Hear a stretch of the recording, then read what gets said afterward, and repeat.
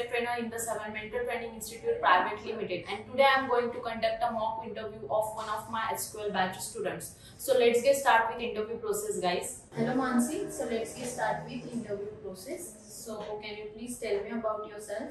Yes, ma'am. Hello, ma'am. I'm Mansi Chaudhary, and currently I got graduated in BTech, and in the SevenMentor Training Institute, I enrolled for the Java course with SQL. Okay, Mansi. So Mansi, can you please tell me about alter command in SQL? Okay, ma'am. So the alter command is mainly used to make the operations on the columns. And using the alter command, we can make the operations like we can change the column name, we can add or drop the column, and we can modify the column. Okay, Mansi. So Mansi, let us consider one student table, and suppose in that I am having some student name like Mansi, Riya, Priya.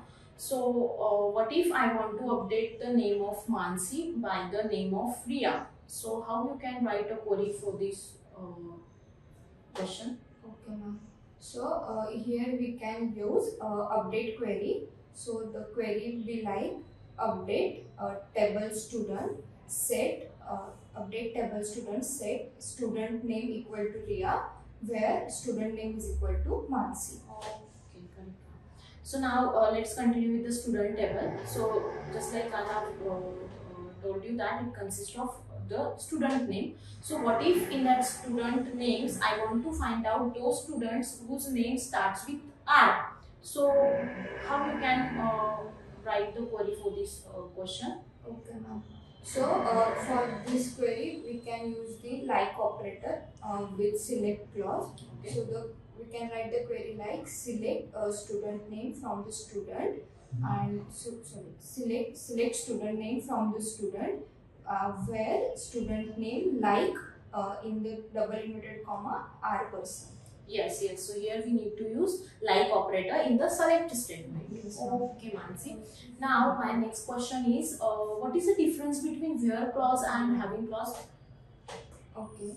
So first of all, both the where and the having clause are used for the condition after in the select clause. Okay. And the difference is in the having clause usually used when we generally use the aggregate functions in the query, but where we can use for any condition. Any type of conditions, right? To specify any type of conditions, we can use where clause, and if you want to use aggregate functions in the conditions, we have to use having clause. Okay, Mansi.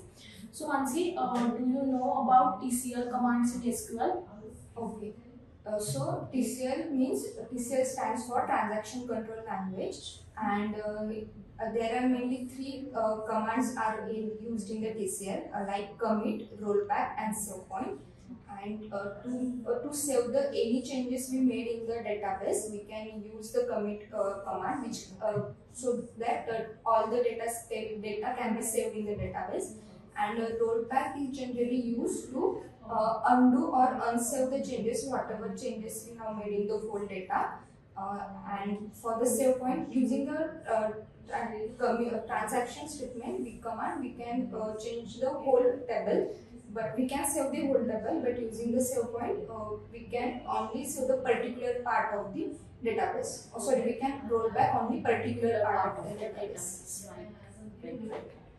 Okay, so now Mansi, can you please tell me that what if, suppose I am having the employee table, and in that I am having the salary column, and what if I want to arrange the salary of that employees from the smaller value to larger value? So what will be the query for the same?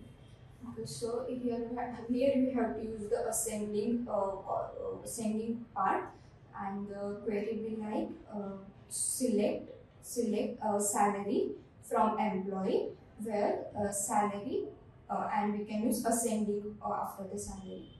So okay, Mansi. Do we need to use order by clause in the query?